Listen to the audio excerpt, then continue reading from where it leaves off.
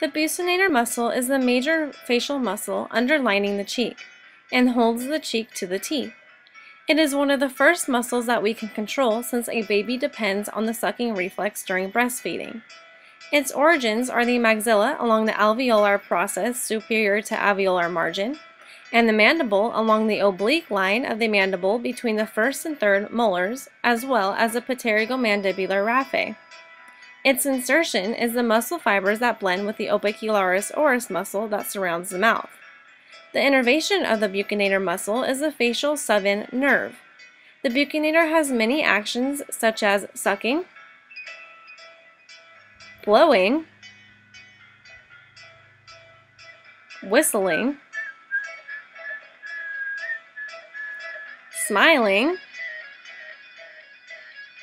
and chewing.